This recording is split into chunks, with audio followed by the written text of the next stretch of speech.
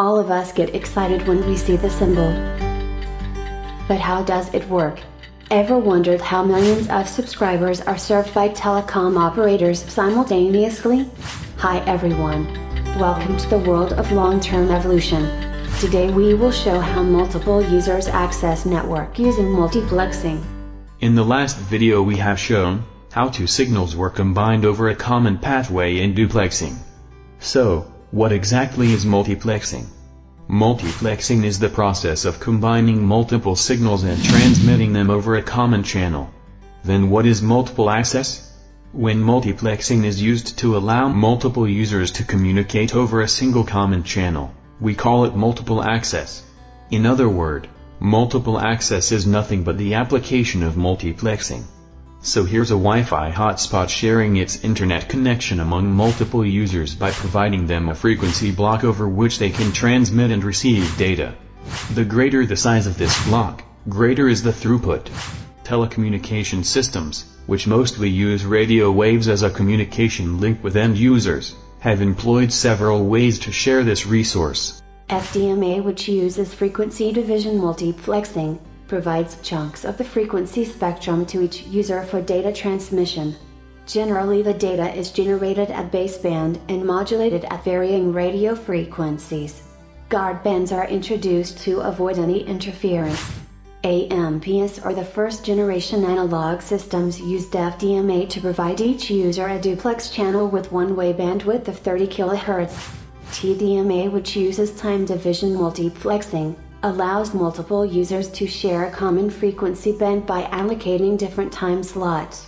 Thus, in an N-channel TDMA, where each channel is given a time slot of 2 seconds, signals coming from each user will be transmitted at intervals of N into T seconds. This technology was used in the 2G systems like GSM, GPRS and EDGE. Each user was provided one of 8 TDMA slots and a bandwidth of 200 kHz. Dynamic resource allocation meant more users could be supported, but each channel could support only 8 active users at a time. CDMA, based on code division multiplexing, is a technique in which the data bits are modulated by a high-frequency orthogonal sequence of bits such as Walsh codes or pseudo-random codes such as gold codes to spread the signals over a large frequency band. Multiple such signals from different users are then transmitted over the same frequency band. In order to retrieve the signal, receiver must have the same spreading sequence, which is multiplied to this composite signal in a process called despreading. This makes CDMA very secure and robust. It was used in 3GPP2 standards such as CDMA and CDMA Evolution Data Optimized standards. Wideband CDMA or W-CDMA spreads the signals over an even higher bandwidth. This was used in the 3G standards of 3GPP from UMTS to HSPA+, where the available bandwidth was 5 MHz compared to 1.25 MHz used in CDMA. There are other multiple access techniques like wavelength division multiple access, which is used in fiber optics, and space division multiple access, which refers to spectrum reuse over non-overlapping areas. As the number of users and their demand started growing, communication networks evolved from 1G to 4G. Radio part was significantly enhanced from GSM to HSPA+.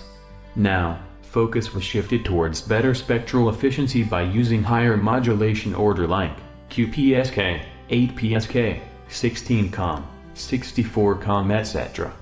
W-CDMA improved upon some of the problems of earlier generations like, first, low data rates. In GSM, effective bandwidth for a user was only 25 kHz. Second, congestion at peak hours, as the frequency chunks and time slots were very limited.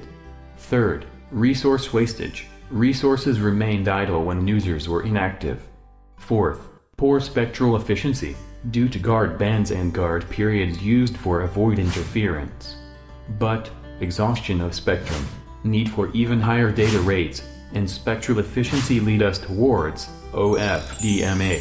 Ofdma comes with several advantages over W-CDMA like bandwidth scalability, carrier aggregation, low intersymbol interference. Ofdma uses orthogonal subcarriers equally spaced at 15 kHz. Users are provided a subset of these subcarriers for data transmission. Unlike FDMA or TDMA, Ofdma allows the users to access variable bandwidth depending upon the resource availability. Also, since these subcarriers are orthogonal, there are no guard bands between them.